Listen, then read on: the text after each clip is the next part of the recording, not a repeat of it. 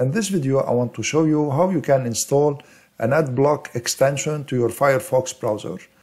And it will also show you how you can manage extensions in Firefox.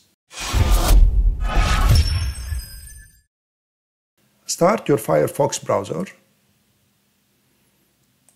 and go to addons.mozilla.org.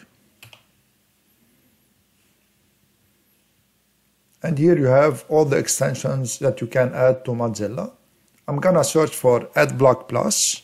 So in the search area, key in Adblock Plus, and you find it's the first one here. So select it and click Add to Firefox. And click on Add here. And you see here, it will ask you if you want also to run this extension when you start Firefox in private browsing window. I don't like to do this because when I start Firefox in a private session, I like it to be without any extension. So I'm gonna leave this unchecked. Of course, feel free to choose the option you want.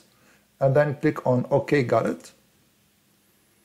And now the Adblock here, you see it, Adblock Plus, it is activated. So let's try it on my website.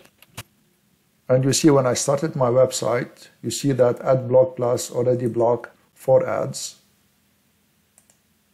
The first time you open a tab after you install Adblock Plus, it will prompt you to make a donation. So if you want to make a donation, it's up to you. Or you can close the tab also.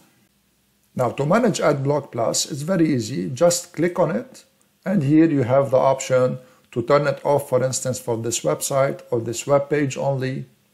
And if you want to remove it, you can right click on it and then click on Remove Extension. But I'm gonna show you also how you can more thoroughly manage all the extensions in Firefox. Open a new tab and key in About column Add-ons and hit Enter.